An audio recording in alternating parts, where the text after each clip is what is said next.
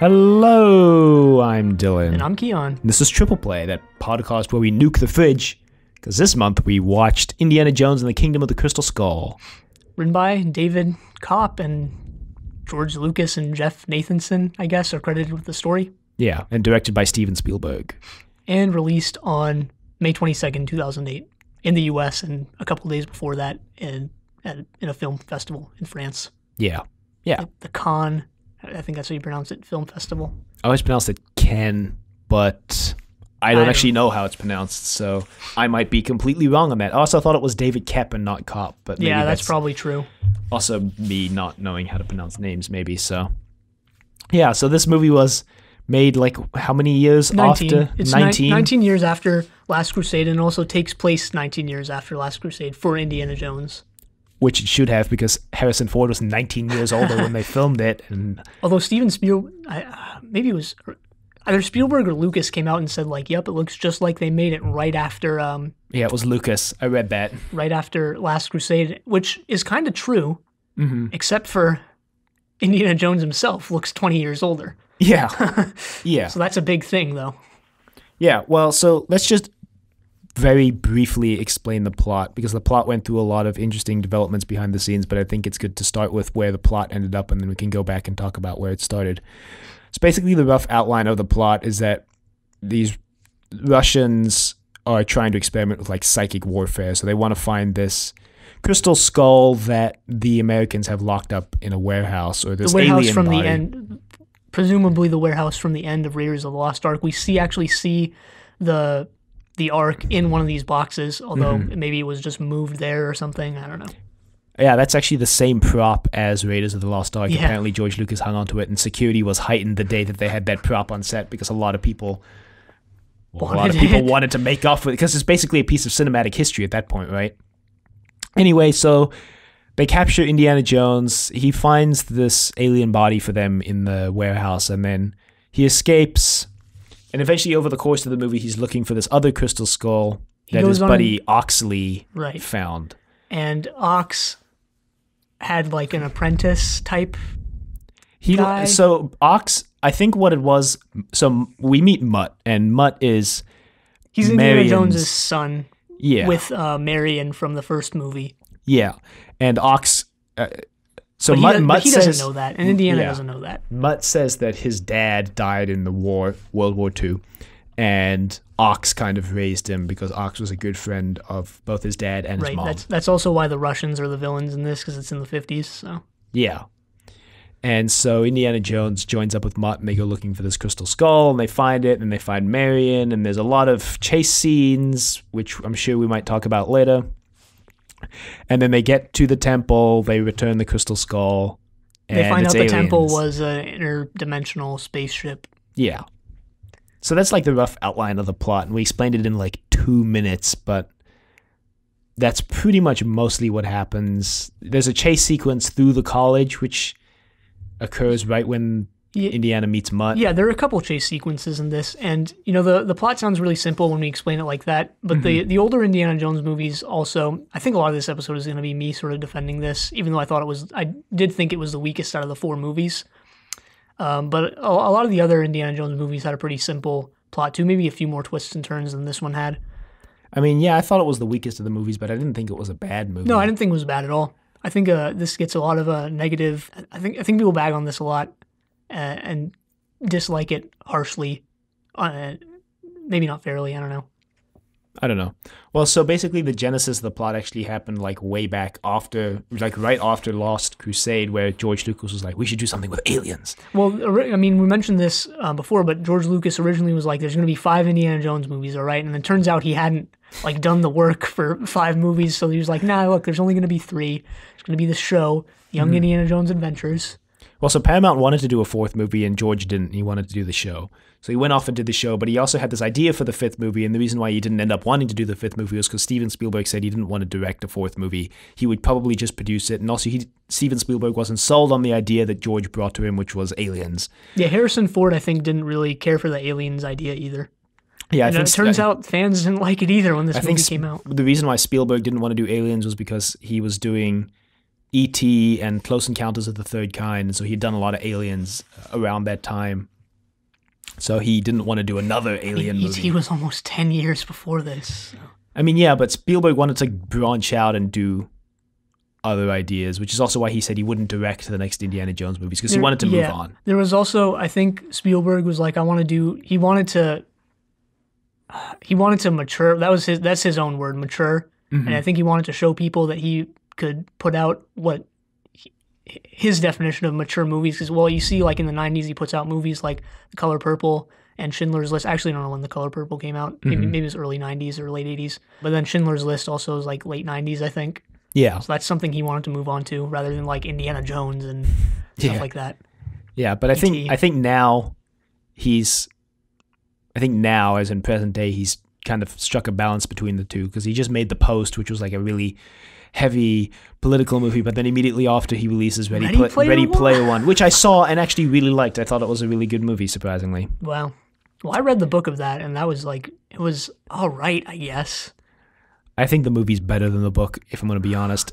That might be a controversial opinion, but I think the movie's better than the book. I mean, the book wasn't like held up as like a great book anyway, so. Some people really like the book. But yeah, I think he's like struck a balance now between doing those heavier movies, but also doing the lighter stuff. I mean, his next movie is Indy 5, though, so. 2020, Indy 5. Which will be 12 years after Indiana Jones 4, which, if they follow the timeline, that means it'll be set in 1969. I think they already confirmed also they're not bringing Shia back. I think so. I think they did, yeah. Which is good in my opinion, because I think Shia LaBeouf was probably the weakest part of this movie, but we'll get into that. I didn't think he was like overtly bad, but there was a lot of his deliveries were really questionable. And I do think he was the weakest part of the movie. I thought he detracted from the movie. Shia LaBeouf also kind of went off the deep end a couple years ago, so. Anyway, George shelved the idea for the Aliens for a while, but then eventually, apparently there was like a meeting between Steven Spielberg and George Lucas and Kathleen Kennedy and Harrison Ford, and they were like, oh, we really want to do like an Indiana Jones movie again, because those were a lot of fun. Let's do another one. So George was like, okay, what about Aliens? The History Channel guy. And they were like, okay, I guess. And he's like, we can use the Crystal Skull to like ground. We didn't mention that the movie. We didn't mention that there were actually some working scripts for some Indiana Jones movies that had aliens written in the 90s by, I don't remember, some guy. I don't remember who wrote them. I don't think anyone involved with the original Indiana Jones movies. Mm-hmm. But those were out there. They never did anything with them, though, except use some elements. Like the ants thing, I think, was something they came up with in the 90s and ended up using in this movie. Yeah.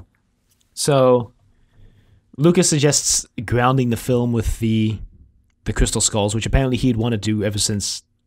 He claims he's wanted to do ever since like The Last Crusade, and he wanted to do an episode of it for the Young Indiana Jones Adventures. But like we said, he didn't really have any of the legwork done for more than 2 movies for Indiana Jones, so the validity of that statement is in question. Well, I don't remember who said this, but I remember when they were working on Last Crusade, they were like, oh man, we've already had the Ark of the Covenant. What are we going to put in this one to be like the object of the search? And they came up with the Holy Grail after like much trial and error. Yeah. But now they have the Crystal Skull, which, unlike the Grail and the Ark, isn't like a real world thing. It's like a crystal skull. There are actually crystal skulls. It's a real world object. I didn't know that. And that's why George Lucas was fascinated by it, because there isn't really any explanation for them. Well, there are explanations for them. I don't know any of them, but there are real crystal skulls that were found in South America, to the best of my knowledge. But it is kind of like the Temple of Doom thing, which is that, it's this real thing, but they've twisted it a little bit, and also it's not very well known, like, at all. So yeah, I didn't know it. So then they bring in a lot of people to do a lot of scripts, and apparently there was one that Steven Spielberg really liked, but the only thing he didn't like about it was that they were using like ex-Nazis who hid out in Argentina, which was like a real thing, by the way. Nazis who escaped. A lot of Nazis escaped to South America. Yeah, because they weren't going to get... Because they thought it was off the map and they wouldn't be found. Turns out they were completely wrong. And Spielberg didn't feel like he could like pastiche Nazis anymore, especially after he made Schindler's List, which was like a very heavy Holocaust film. So he didn't feel like he could do Nazis ever again. He said they basically had done the Nazis to death at that point. He's like, all right, 50s. Who are we gonna do? Oh, I know, Russians. Yeah, and also there was apparently some outcry about this from Russia. From Russia. I mean, understandably, I guess, when your culture is made the villains, but they're made the villains in like a lot of American things. But I guess this was a bigger one that's known on a worldwide scale. So yeah, and also apparently George Lucas wasn't sold on that script at all. He basically vetoed it, and Spielberg was like, "Okay, well, you write it then." And George actually did write, I think, the first draft of this movie, or some lengthy amount of story for this movie he wrote. I mean, I don't know how much of what George Lucas actually wrote and thought of himself made it into this, but there's some like obvious things. There are obvious things in this that come from George Lucas that you don't even have to know. You can just watch the movie and like, oh, that comes from George Lucas. Or, there like, are some definitely Lucas's questionable like dialogue lines that are definitely George Lucas lines that made it into the movie. I can't even remember any examples right now, but I mean, just watch the movie yourself. You're like, oh, that's George Lucas right there. Yeah, yeah. They brought in David Koepp to write the final draft of the script. He's known for quite a few movies, actually. None that I can remember off the top of my head, though. I don't know any either. Well, it turns out he's the 6th most successful screenwriter of all time in terms of U.S. box office. Wow. He's done... he wrote Jurassic Park. He did a bunch of other movies that are probably really famous that I've never heard of. He did Mission Impossible. Okay. Yeah, and recently he's done... Oh, he did the 2017 Mummy. He wrote the 2017 Mummy. Pity that. I heard that movie was garbage. Yeah, so Jurassic Park and Mission Impossible, those are the ones I was thinking of that I couldn't He's remember. done a lot more that I didn't name, because I didn't really recognize it, but I'm sure a lot of those are famous. And so he wrote the final draft of the script, and they got Harrison Ford back on board. He was like, yeah, I want to do another Indiana Jones movie. Because apparently he kept in shape after Last Crusade because he was hoping for for a fourth movie, so he just kept in shape for like 19 years. Let's see, what did Harrison Ford really do that was big after Indiana Jones? I don't think I can really think of anything. We did Air Force One. Was that after Indiana Jones? I don't know. I want to say it was. That is, really. It's like his most famous other movie, I guess. He played the president. Huh. Did he play the president or did he play the vice president? I think he played the president. It's a movie where Air Force One gets captured by terrorists and the president has to like fight them off on the plane, and Harrison Ford plays the main character. Huh. It's actually like kind of a fun movie. I've watched it. But yeah, he's back. They definitely keep the door open in this movie. Like, hey, if this is really successful, Shia might take over as the next Indiana Jones. And, that obviously doesn't happen because the next Indiana Jones has Harrison Ford in it as Indiana Jones. And I think this is one of those things where, like, as long as he's alive, he's going to be Indiana Jones. I mean, he's pushing 80 now. Still Indiana Jones. So that's a good thing. I'd rather have Harrison Ford back over Shia or probably anyone else any day. So.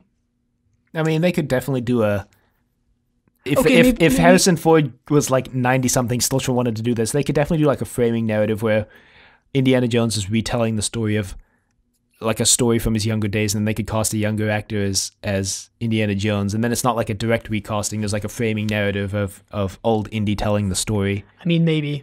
Yeah, I mean, that would be a good idea if they, once Harrison Ford passes away, or like if they make an Indy 6 or whatever, and he doesn't want to come back, probably be a better idea to have it set in his early days rather than pass the torch on to someone else. Yeah, but yeah, there's definitely we might pass the torch to Shia also, moment at the end when the hat flies off the hat rack and lands at Shia's feet, and he's about to pull Mutt's feet, and he picks it up, and then Indy grabs it out of his hand and puts it on his head. And I mean, Mutt's real name's Indiana or Henry Jones III. Like, come on, really?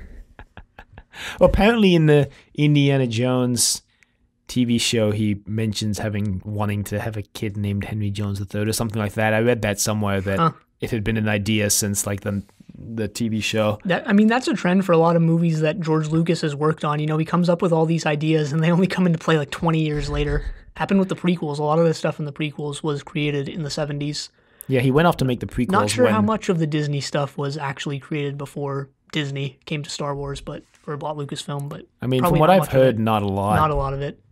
Barely any of it, in fact. Yeah. But yeah, no, George Lucas went off to go make the prequels when Spielberg was like, I don't want to do aliens. And then when after he finished the prequel, Spielberg was like, okay, sure, we'll do aliens, quote unquote, because George Lucas is like, I sold Steven on aliens by telling him they weren't extraterrestrial, they were interdimensional. I'm like, well, okay. There's a flying saucer at the end. I was like, okay. There's a funny line on the Wikipedia article, which I was reading to learn about some of the production for this, where it's like, George Lucas was no stranger to mixed reception thanks to the Star Wars prequels. Well, that must be the nicest way to say the prequels were basically panned by fans. Still better than Disney. You think? Yep. Absolutely. You would put the prequel trilogy over episode 7 or 8? Yep. All right. I mean, I strongly disagree with that, but I guess we'll see how the Han Solo movie does, which is really, if you think about it, a trial run for can we recast Indiana Jones if Harrison Ford kicks the can, so to speak. Because, you know, they're recasting Han Solo. But again, it's Han Solo in his early days, so. Yeah. But I mean, the question is it going to work, right? Is it going to feel like Han Solo, or is it going to feel like someone else playing Han Solo? It's the same thing we talked about on Doctor Who when Richard Hurndall was playing the first Doctor in the Five Doctors. Was like, yeah, he doesn't look that much like the first Doctor, but he gets most of the mannerisms down. Yeah. But it feels like Richard Hurndall playing William Hartnell playing the first Doctor and not the first Doctor, right? So the question is, in the Solo movie, is it going to be whatever the guy's name playing Harrison Ford playing Han Solo, or is it just going to be Han Solo? Well, we don't know yet. Yeah, we'll know at the end of May, I guess. Well, I won't. I'm not watching that movie. I'm going to put it off for as long as possible. Still haven't watched Rogue One. You should watch Rogue One at least once. At least that movie was good. Anyway. Yeah, well, I mean, I'll watch it. Someone I know who's, and you don't actually know this person too, I'm not going to mention their name, who's basically the one of the biggest and most critical Star Wars fans I know is like, yeah, Rogue One is the best thing Disney has put out for Star Wars.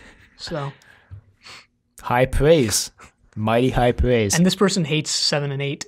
So, yeah. Interesting. So, yeah, Harrison Ford decided he would do all of his own stunts this time because apparently safety had improved tenfold over the 19 years since he did Lost Crusade. I mean, then again, you can go watch behind-the-scenes videos for the original Indiana Jones movies, and like I mentioned before, you can just see people on, like, hydraulic jump things just looking like they have no protection, no harness, nothing, just being shot up into the air. So, yeah, well, I think stunt actors got a lot more. Rights is not exactly the word, but protections, I think, is the word over the years since then. Well, a funny thing I noticed in this is, and I didn't look up any behind-the-scenes things for this, so this is just what I saw on screen, is all the scenes where Shia does the knife, or Mutt does the knife tricks, are, like, zoomed in on the knife and you don't see his face, and, like, it pans up, and, like, as soon as the knife gets off screen, that's when you see Shia's face. I was like, all right, it's probably, someone else doing the knife tricks. Yeah, possibly. But I know Spielberg wanted to do as many practical effects as possible to avoid CG and also to capture the feeling of the original. And he said he was surprised by the amount of CG they actually ended up having to do in the end. Like the sword fight and the ants get a lot of criticism for there being, a lot of CG. But that sword fight was actually performed on the beds of those trucks. And then the only CG in that scene is the leaves in front of the camera. Huh. Yeah, and I know Spielberg also wanted to do this on film. Unlike George Lucas, who's like, no, we should do it on digital, like the prequels. But that didn't end up happening. Yeah, because I think Spielberg was trying as much as possible to replicate the style of the first 3 movies, and the first 3 movies were shot on film. And that's also the cinematographer for this movie, who I'm going to look up his name, because it should be mentioned, I guess. The cinematographer, Janusz Kaminski, basically spent months studying Douglas Slocum's work on the first 3 Indiana Jones movies so that he could get similar lighting and similar camera effects and film grading for this movie so that it would look in line with the other 3 movies. And I know Steven Spielberg, like we said in our episode on the trilogy, always tries to direct movies with like a new eye and doesn't try to have like the Steven Spielberg style. He tries to make each movie fit what the movie should be, and he said that he had to swallow his pride and try to emulate young Steven Spielberg when he was directing this movie, because otherwise it wouldn't have looked right. He wanted it to look in style with the other ones, so. Which once again is why there were so many practical effects. The ant scene gets a lot of, I guess, flack because it looks pretty CG'd, and Yeah, I mean, it kind of is. All those ants are CG mostly, so. I thought it looked good. That was one of the few scenes, because I'd only watched this once. I hadn't seen this since it first came out in theaters. Mm-hmm. That was one of the few scenes I remembered from this, and I was surprised at how much I actually forgot about this. Yeah, I was surprised at how much I forgot about this movie too. One of my criticisms for this movie is that, the first three movies, we talked about how the first 20 minutes or whatever of the movie felt like the ending to a different movie, and how that was like super intentional. It was supposed to feel like you're watching Indy finish his previous adventure and then start his new one. And in this movie, it doesn't feel so much like that. I mean, it kind of does, because Indy, when he first shows up, he's been captured and he's under guard of the Russians. And then you could argue that the first, I guess, cliffhanger scene, because it's supposed to be like an adventure serial, the first quote-unquote cliffhanger is when the fridge gets nuked. And then he walks away from that. You could argue that's the first one. But it doesn't feel as separate or like when the other what's three. his face pulls the gun on Indy. Yeah, possibly. It doesn't feel as separate, because this introduces the villain, which is, I forget her name, but Spalko. Yeah, but on the other hand, I mean, I guess we can transition now into talking about some of the main points of contention for this movie, because there were a lot. On the other hand, the other Indiana Jones movies definitely set up the sort of fantastical elements of it, but not as much as this one. This is why I find it kind of weird rewatching this, that people dislike the alien stuff so much, because it's right there in the beginning. Yeah, because the very first shot of the alien body, it says Roswell, New Mexico on the side, and she said this is from 10 years ago. And if you know anything about UFOs, you know that people claim a UFO crashed in Roswell, New Mexico in 1947. So right from the very first instant the villain shows up, aliens are part of the story. Yeah, and I mean, I think this movie, possibly even more so than the other three Indiana Jones movies, if you come into the Indiana Jones franchise like clean, not knowing anything about it, this is probably the one that indicates to you the most that there's going to be supernatural elements, like within the first 5 to 10 minutes. Mm-hmm. And I was going to say, maybe this movie wasn't trying to emulate that action adventure serial style that the first three were, because I think this movie was trying to emulate or send up a lot of the tropes of like 1950s B movie science fiction things like War of the Worlds, that were like kind of cheesy and over the top in terms of the aliens and the science fiction aspect, and they were trying to send that up more in this movie than the adventure serials of the previous three. So it's supposed to feel like a very different movie, I think, in that aspect, but at the same time supposed to feel connected to the previous three. Yeah, sure. I mean, Spielberg said that when they were designing the movie and writing the script, that because they knew they were going to be setting it in the 50s, they were trying to emulate those 50s style movies. It's interesting also that they introduced this idea that Indiana served in World War II, because World War II happens between Lost Crusade and this movie. Yeah, it's a little weird. Or it happens at the end of Lost Crusade. And it was a little weird that Indiana Jones was a spy in this, or that like he had worked as a spy. Yeah. I didn't see that as something his original character would have done, but, whatever. It's not a big part of this movie. No. So, Mutt, I think, is another big thing, another big point of contention for this. And this is one that I'll actually say is kind of justified, because I thought he was the worst part of the movie. I think Mutt fails because of Shia LaBeouf, though. I actually like the concept of Mutt. Because Spielberg was saying how they designed Mutt to be like Indiana was to his father, basically everything his father hates in a son. So Mutt was designed to be loud, and he dropped out of school and he drives motorbikes, and all he cares about is his hair, and it's supposed to be everything that Indiana hates. Yeah, to draw that parallel between. I mean, kind of works coming off of Last Crusade, especially that scene where you find out that Henry Jones the First is dead now. Mm-hmm. So. And I think Mutt fails because of Shia. Like, Mutt's still a pretty smart character. When they're in the tomb, he has a lot of good ideas. He notices that the boot prints are the same size, so it's probably only one person who went in and came out. And Indy's like, yeah, that's a good point, Mutt. And Mutt helps him out when he's in Ox's, I guess, room at the insane asylum, trying to decipher the words on the wall. So, like, Mutt, I think, is a good character. I think he fails because Shia LaBeouf maybe doesn't know how to deliver the lines, or just didn't know what he was doing with the part. Yeah, the acting is pretty bad. The scene where they're in the diner, there's a noticeable, Shia changes his voice, like mid-scene, it's noticeable. Mm-hmm. Which, this was actually weird to me, because I watched Holes a couple months ago, the Disney movie, and that stars Shia LaBeouf as well. This was when he was like 12 years old, and I didn't think he was bad in that. I didn't think he was bad at all. But it was weird to me too, because I watched Fury about a year or two ago, and Shia's basically fantastic in Fury. He's basically like one of the 3 best actors in that movie, and that's a movie full of good actors. So when I was watching this, I was like, man, Shia really phoned it in on this, didn't he? And I mean, I don't think we'll ever have like a real explanation as to why, because he's shown to be a good actor in other movies. But I mean, it's probably a combination of him being in an Indiana Jones movie and maybe just his style of acting not gelling well with Spielberg's style of directing. Yeah. I mean, and I know Shia made comments afterwards about him not, really liking how Spielberg directed the movie, or at least insinuating that he didn't like how Spielberg directed the movie. And then that's basically really soured the relationship between Spielberg and Shia, which is also part of the reason why Shia is probably not coming back for Indy 5. Yeah. Yeah, another point of contention is that alien scene at the end. People are like, that's just over the top, is what I've heard. And I was like, whatever. It doesn't really bother me, especially when there was a scene in the first movie where God comes down and strikes down the Nazis. Yeah, the face melting, I mean, I never considered this to be out of place with the other Indiana Jones movies. I don't really see why that's an argument. Mm-hmm. I think people were just tired of Aliens, probably. They were like, well, it probably feels like Aliens is really tropey, whereas something like the Ark of the Covenant or the Holy Grail, when the first indie movies were made, were unique and not really done a lot before. But Aliens is like, every year there's like 10 movies at least that come out that involve aliens in some way, right? You don't hear about all of them because not all of them are blockbusters and not all of them are well marketed, but every year... most of them are pretty bad too. Yeah, most of them are pretty bad, but every year there's a movie involving aliens, right? So, you get Indiana Jones, you're like, yeah, Indiana Jones, what are they going to do? And it's aliens, and you're like, okay. Yeah, I can see that. Aliens and Russians being sort of just like, well, all right, two big villains in a lot of movies, aliens and Russians. So. Yeah, but I think they had to go with the Russians, especially since the movie was set in 57. That's what Spielberg said, at least. You look at 1957 in American history, you're like, who are the big bads in the American public consciousness? And it was the Russians. It was communism. Yeah.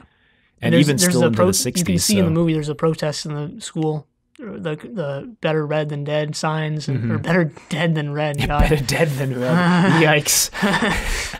Yeah, I mean, I thought the middle of the movie kind of dragged as well. The puzzles and the clues and stuff seemed a little weaker than the other Indiana Jones movies. I actually was fine with the puzzles. The part of the movie that dragged to me, and the part of the movie that I was watching this in bed and it was pretty close to putting me to sleep, was actually the chase scene. I thought the chase scene just wasn't well paced, in my opinion. I actually like this a lot more than, the tank part of The Last Crusade. That's interesting. I don't know. I just felt like the chase scene...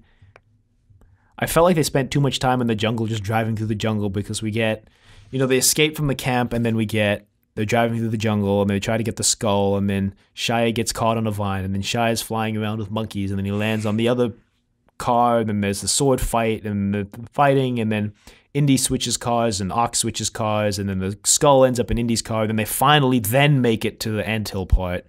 Yeah, see, I mean, I liked all of that, but I think it suffers a lot in the same way Last Crusade did, where, like, the chase scene is really long, and at that point, you just want the movie to be over, like, in 10 minutes when it's done. Mm-hmm. And this one, again, like Last Crusade, still has, like, 20 to 25 minutes after that. I mean, but unlike Last Crusade, to me anyway, the part after the chase scene actually felt like it went pretty quick. Like, it was paced really well and felt like it went by really fast. I'm the exact opposite. After that scene was done, I was like, oh, God, this is taking forever. Yeah, because after that scene, they go into the temple, they put the skull down, and they leave. That's kind of all that happens after that.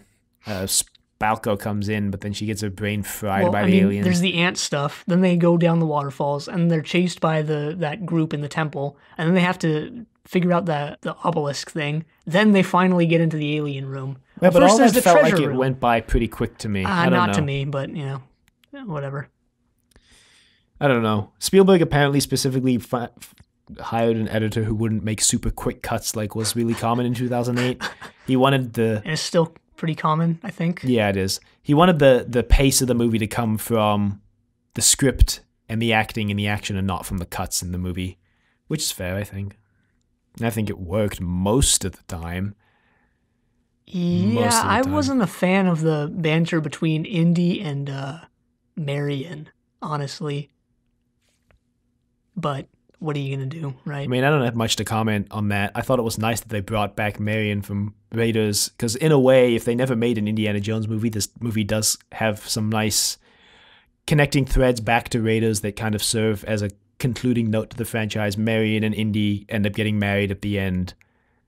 And I think that, that ties in nicely with the first movie. I think if that was the complete franchise, I think that would be a good ending. I mean, I was fine with that. I just didn't think any of their banter was, like, a lot of the jokes I didn't really care. Even same thing with Ox, too. I didn't really care for any of the quote-unquote humorous scenes with him. I liked the ones with Ox. I think the ones with Marion suffer from the fact that it feels like you're listening to in-jokes that you're not privy to. So you're like, should I be laughing right now, or should I be questioning? Because Marion's talking about how she married like some dude named David Williams or whatever Williams, and Indy's like, well, I introduced you, and she's like, you don't have a say in how many people and who I get married to when you left me. Yeah, which, like, as a viewer, you have no context for like any of this, so whatever. I still think this is a good movie. Definitely the weakest Indiana Jones for me, but I'd still recommend it, I guess. I mean, the weakest, yeah, but I agree. I still think it's a good movie. I think it's unfairly hated by people who just were looking for something to hate almost. Yeah, because I mean, it's not even that different than the old ones. I can see people. I can see people complaining if it's like really different, but it's just not. Yeah, no, it's definitely in line with the previous three. It's definitely got the same creative threads running through it, and it definitely has the same DNA in it. I think, Wikipedia is even like, this movie received a very polarizing but mostly positive reception. I was like, okay, that's putting it lightly. But overall, yeah, I would recommend it. I am looking forward to Indiana Jones 5. Yeah, I am too, actually. Not gonna lie. I barely look forward to movies, but I'm looking forward to Indiana Jones 5. I'm looking forward to see what kind of artifacts they pull out for that one, what kind of ideas they pull out for that, I guess. Yeah, I mean, the only thing I'd say at the end here is if you want another good Indiana Jones story, in my opinion, play the video game, something Indiana Jones and the... I don't remember what it's called, but it involves China. It involves Indy going to China, and it involves some sort of Chinese tomb, and I don't know, I played the game as a kid, and I thought it was a pretty good game, pretty good story. So that's the only other thing I guess I would recommend here, because we're closing the book on Indiana Jones now, and we're moving on. So you can email us at thedoctor@decorativevegetable.com. Questions, comments, concerns, angry rants, love letters, your thoughts on Indiana Jones and the Kingdom of the Crystal Skull. You can find us on YouTube at Decorative Vegetable. You can find us on Apple Podcasts and Google Play at Triple Play. Be sure to leave a rating if you like the show. Check us out on Facebook, Trust Your Doctor. Like us on Facebook. Also check us out on Twitter at TYD Podcast, and follow us on Twitter. And next time we're watching the Oceans trilogy. But until then, the end.